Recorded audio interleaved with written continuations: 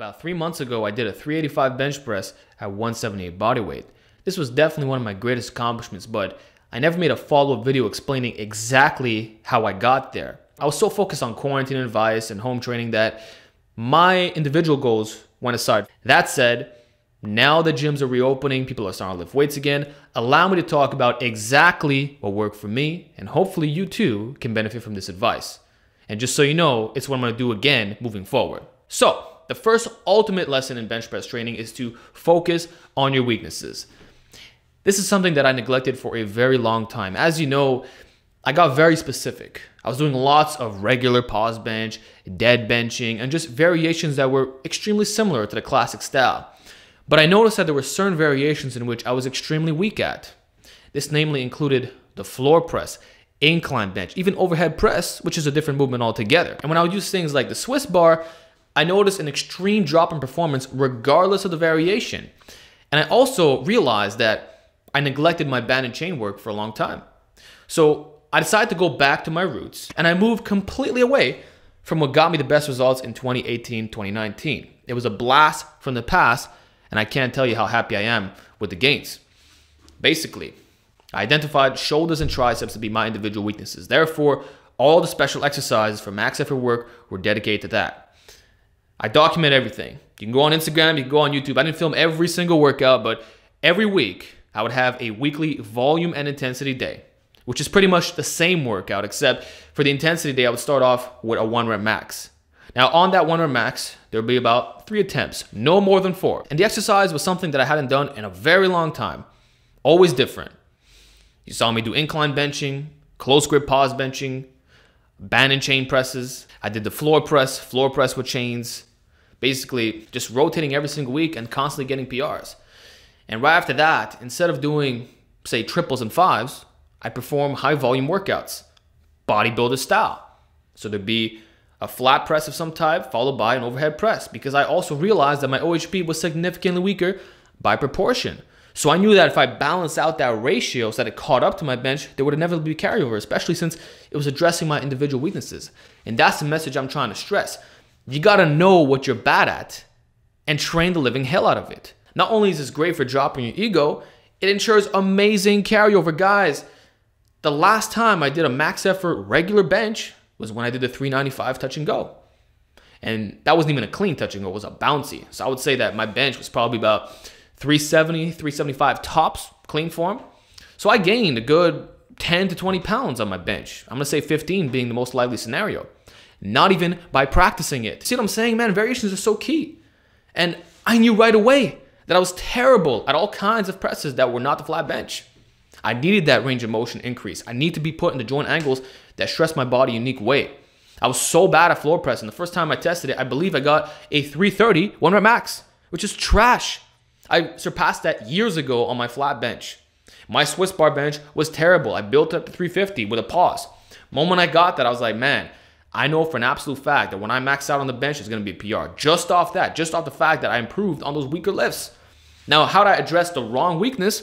There wouldn't have been the same degree of carryover. So realize that as you get more advanced, the variations that got you there may not be part of your main rotation.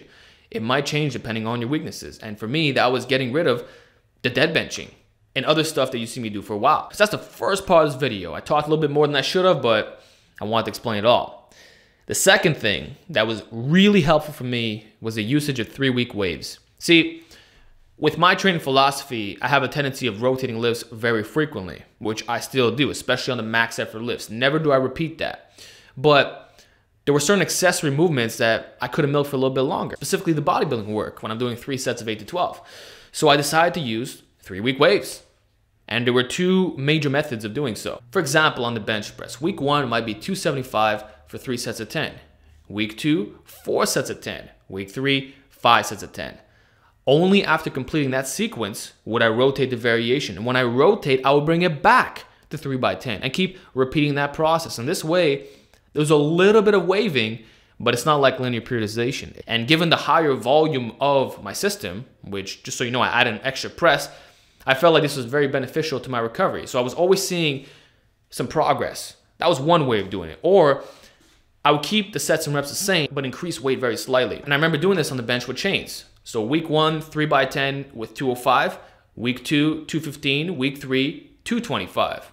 So in this way, I jumped at 10 pounds every single week, but my volume was kept the same. And then I would just rotate. It's as simple as that. So 3-week waves were extremely powerful, and it's something that I'm definitely gonna keep doing for upper body and lower body.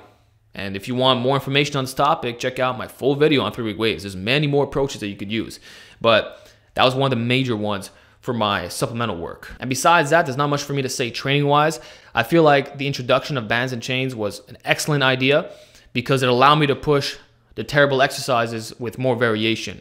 So I was able to milk the Swiss bar stuff a little bit longer, the floor pressing, the inclines, instead of just going from, say, close grip to wide grip or pause, touch, and go. Like, I was able to make it a bit crazier, but I'm still addressing my weaknesses, right? So besides all that, we got to talk about the diet aspect. As you know, I maintained a pretty lean body weight for a long time, usually between 163 to 167, which was excellent. I felt very healthy, I looked good, and I'm definitely gonna do another cut. Probably soon, actually. But I realized that this weight reduction was holding back my bench press. Although there's nothing wrong with recomping or just trying to stay as lean as you possibly can year round, it's certainly not optimal for muscle gains or just strength progress as an advanced lifter. Does it work? Yes. Would I recommend it? Yes. But it doesn't compare to lean bulking. It never will. I was hyper-focused on the bench, started eating in a calorie surplus, and the progress was insane after that point, because it was a long time that I hadn't done that. And this is just a correlation that I and many other lifters have noted every single time. The more weight you gain, it seems like the bench goes up tremendously. And I always suspected that had I hit the ultimate bear mode status, that a 405 would have been very realistic. I still think I could do it, even at a lower body weight, but it's gonna take a little bit of time. So that's one of the secrets, that's one of the hacks that you can do if you wanna accelerate the progress. Don't try to stay as lean as you possibly can. And again, this is something I've been saying for years now. And yeah, that's really all I could say about my bench gains. I followed through with my plan. It worked extremely well, and it's what I'm gonna keep doing. So when you see my training videos again, there's gonna be no difference to what you saw at the beginning of 2020. I'm just addressing my weaknesses, using 3-week waves, high volume, rotating. It's simple stuff, but it works. And I've proven to you time and time again on many exercises that this is a very good way to train for real naturals who want to maximize their muscle and strength results. So with that said, I'm done talking. Give me your feedback in the comment section, and I'll see you in the next video.